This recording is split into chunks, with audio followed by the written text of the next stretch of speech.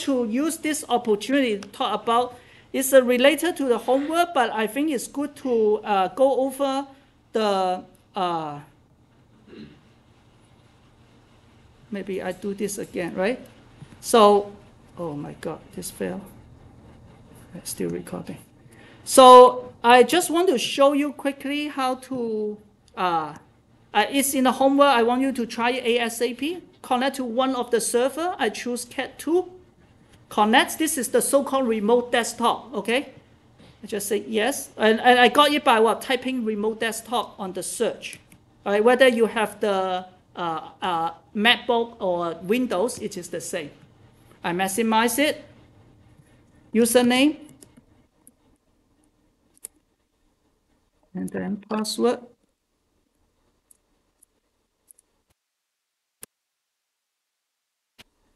All right, then you need to go through one more layer. Type your password. Okay, so here I actually request you to copy some of the content from assignment 1. So please do that when you go in. So when you go in, right?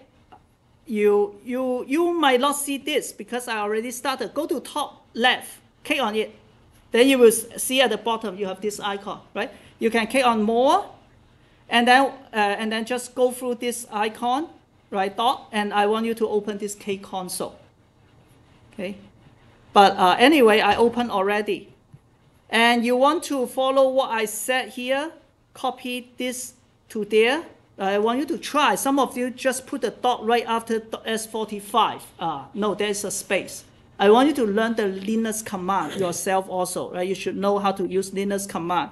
For example, type ls, it gives you all the directory. Type pwd, it gives you the path, right? Copy cp something. I actually did that earlier. I can show you, like that's how I copy something from there. These are all you need to copy. I put in the handout already. And after that, what you want to do is type Virtuoso, right? So, spelling. Forgot to. Oh, sorry. You don't do this because we already put in the script, right? Just follow what I put in the handout. S45. Then you will see this terminal. Okay. And what you want to do is to create a new library, right? So if you go here, you see that I want to create a new library, but I created already, but I can create it again, right? Let's say EE226, you can do anything. I want to attach to an existing library. So I'm a little bit fast. You read my menu, my handout, and I say, okay. What it means is I create a new library, but this library is attached to this Cadence generic library, 45 nanometer. You can see it, right? And then say, okay. Then I created a new library. And then what do I do? Within this library, what I'm going to do is create a new cell. And that is the starting point for all the circuit design and layout. I say new cell. I just call it MOS because I want to demonstrate how to do an MOS. Start with schematic, and this is like, instead of demo, right, because I want to work in the library, EE226. Just say OK.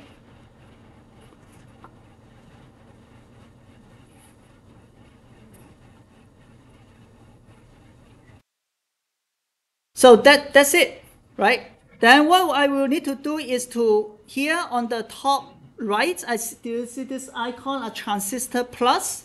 I click on it. Then I want to add an instance, which is MOS. However, I should not use my library because I know it is, I want to use the 45 nanometer library came with Cadence, right? So I can browse also, right? It's already highlighted for, maybe you cannot see it clearly. This is 45. Here I'm going to do a filter. I just say star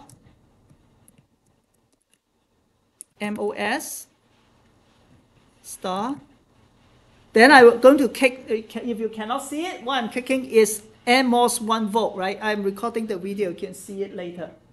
This display has some problem, right? And then you see, then my cursor has this guy with me. Okay? But before that, I also want to change this body type to, let's say, integrated. Okay? The reason will be clear later. Right? Then I click on it, just click.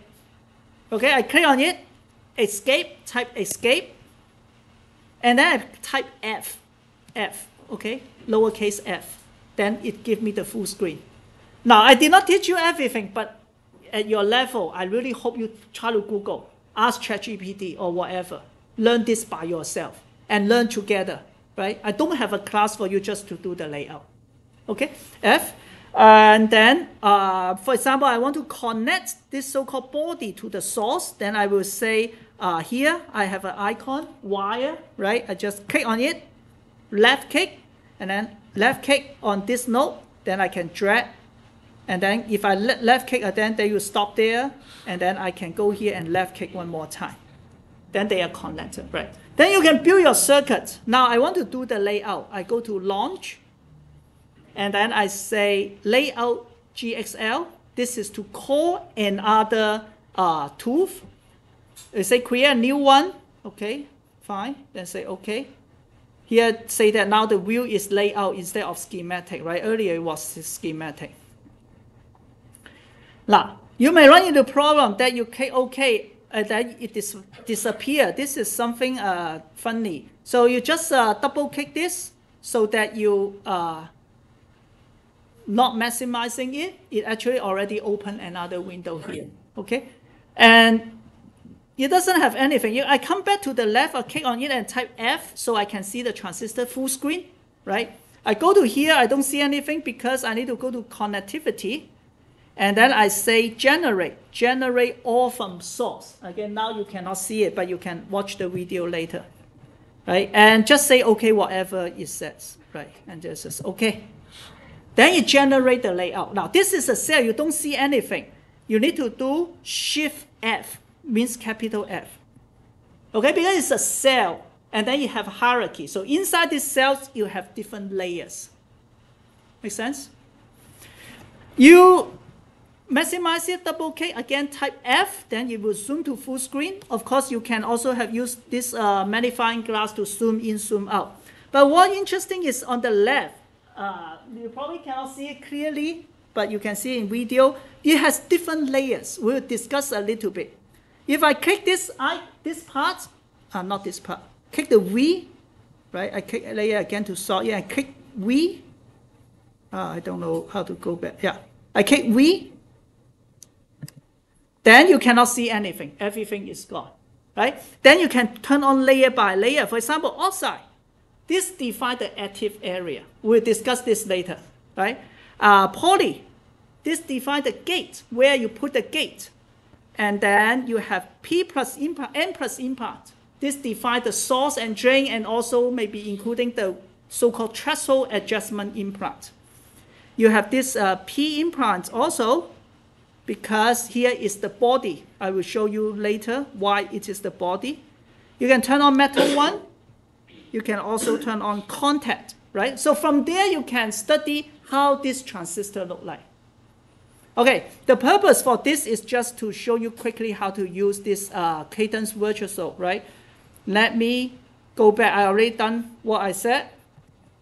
I want to use this to show you the relationship a little bit. Let's look at the right side, the NMOS, the PMOS. You try to do it yourself. This is very important.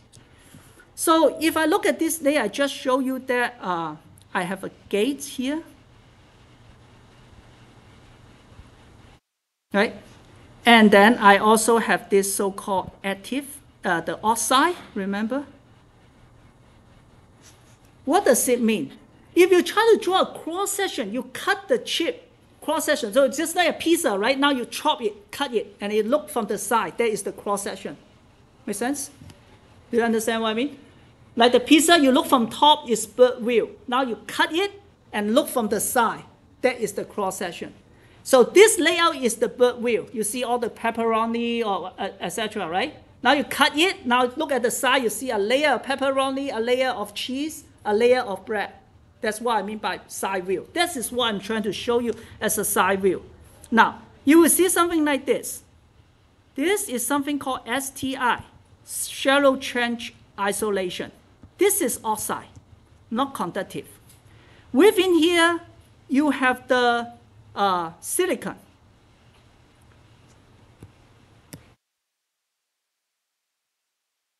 This is the silicon. Of course, below the trench isolation, it is also silicon because this is the whole pizza, right? The whole wafer, right? And then you will see here, this is the gate. This green one, come down here, is the so-called gate, right? And then, if you look at this contact, I have 1, 2, 3 contact. What does it mean? It means that here I also deposit some oxide, but I have an opening here.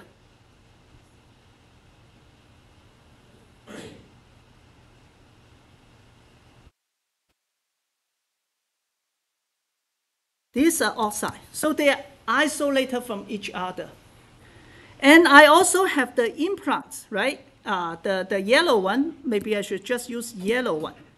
Here you give me some, can you see it actually? This is, let me just use red. This is N plus implant. I also have some red one here. This is P plus implant. Because I have an opening here, so everything under here will be P plus, right? I have this here, so I have this N plus here. Now, I know that maybe you are not familiar with this, but later when you start doing the TCAD simulation, you will understand. The only message I want to tell you is every layer has a reason there, and eventually they form the transistor, okay? So because of time, I will just stop here, okay? And let me know if you have any questions.